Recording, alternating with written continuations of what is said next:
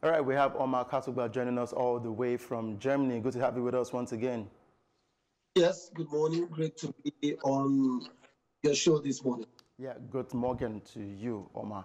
Yeah, good morning. Yeah, we saw the German Bundesliga games restart. That was day one of the resumption after the whole shutdown.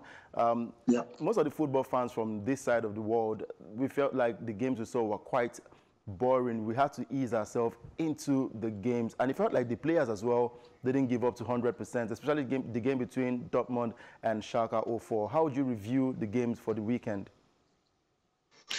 Um, I think that it's a normal thing. I've not played football for over 66 days. Returning will be a bit weird. And of course, especially with the coronavirus pandemic still around. The players, some against their wish, of course, they have to play. They have to do their job. You can't sit at home and earn money for no work. So it would take a bit of time for them to really get back to normal because even playing football right now, it still feels weird because Germany is the only top flight league in the world that is back. So it will take a bit of time for everyone to really get back to the groove and to get used to seeing football without fans because this will happen for at least till maybe the end of the season. So maybe before we'll see fans watching football inside the stadium again will be next season, and that will be around August or September because the Champions League will be played in August, which means that other leagues will resume again in September, not August, as they usually do before the coronavirus broke out. So it will take some time for us to get back to, regular, normal football again. Now, for last weekend, we saw interesting games, like I said earlier, and we also heard, because football, as we know, in as much as it's talk about social distancing and players being careful, I know the players can get carried away, and most of the players have been warned not to forget about social distancing and doing the necessary things right there on the football pitch. Now, we also hear that Dynamo Dresden, some of their players have returned about 2 tests positive from corona. Do you think this will eventually affect the Bundesliga, probably to go back to a shutdown? Well, the good thing is that has happened in the Bundesliga too. Of course, I mean, they've said it before now that if any player tests positive, only those players who test positive will not be allowed to play. So it looks like they have resolved to end the league no matter what happens. And they are making plans, they're making sure that they contain the virus, while the games are on. And I think that it's a very commendable move because life generally is beginning to slowly, return, even with the virus still around, because in the end, we cannot basically just shut down the world because there's a virus out there. The precaution that was taken earlier was fantastic to initiate a lockdown so that people could understand, or those in authority could understand the virus and its character, try to contain it, try to understand how to deal with it, and then slowly ease up, which is what has been done. And it looks like as time goes on, slowly everything will completely return to normal, and we'll all live with the virus. We heard from the World Health Organization that this virus is here to stay, perhaps another 5 years. Are you expecting that the world will be shut down for 5 years? The answer will be no. So they will have to manage it and then get going, in my opinion. All right. Now, we're looking forward to interesting games this weekend. We would say last week was more like a rehearsal. Are we expecting to see more fireworks this weekend?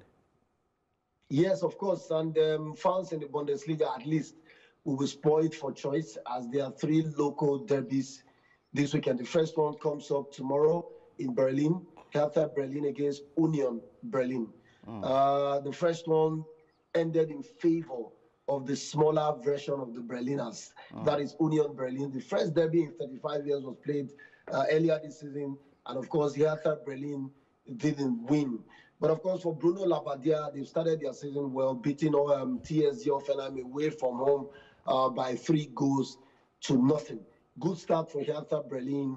talking about the resumption of football. Now they face Union Berlin in a local derby, which wouldn't look like a local derby because, of course, of the absence of the fans. Yeah. That is the key element. Those are the guys who make, who make the game of football beautiful, and they make the derbies look actually like derbies. The last derby between Schalke 04 and Dortmund didn't look like a derby, looked like a training involving two local derbies. True. But of course, we know why all of this are happening. Of course, another local derby will be Fortuna Düsseldorf playing against Cologne. Cologne and Düsseldorf are states, regions that are very close to each other, 39 kilometers between each other. So that makes you understand why it is also a local derby. The other one, the third one will be Borussia Mönchengladbach facing Bayer Leverkusen. So both teams are aiming to reach Champions League spot. That will be a very feisty one. And of course, we expect to see perhaps Borussia Dortmund continue on that fantastic winning streak that they've started as they go to Wolfsburg. Wolfsburg is a city close to me. My brother lives in Wolfsburg. Wolfsburg is also a city close to my heart. That's the first city I landed or visited when I came to Germany. I landed in Hanover because Hanover is the nearest airport to Wolfsburg, which is a very small town. No airport, no train, no trains working in Wolfsburg. Wolfsburg actually has a train station that takes you out and into the city. But within the city, there are no trains because it's a small town created by Volkswagen. And of course, made popular by the Volkswagen car manufacturer. And of course, 90% of people living there work for Volkswagen. So a weekend of exciting football. Bayern Munich, we hope to continue as well from where this left off last weekend as they visit, I think, Frankfurt, if I'm not mistaken. Yeah, Frankfurt. It will be an interesting fixture this weekend. All right.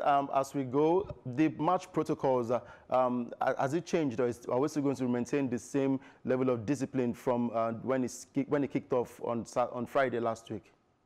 Of course, that has been the promise. League matches will be played, of course, with stringent rules. Players will arrive at different times to avoid unnecessary contact. Players will run through the tunnel. Teams will run through the tunnel separately. Normally, you have two teams side by side. And of course, pre-match photographs, handshakes, all no longer allowed. Players on the bench will have to wear their mask. Players scoring goals have to celebrate in a social distancing manner. We saw Erling Haaland do that perfectly well. But of course, some other players forgot that they have to celebrate goals, keeping 2-meter distance. But of course, I think that they will get used to it as time goes on. Even though it is laughable, but hey, those are the rules, you have to follow them.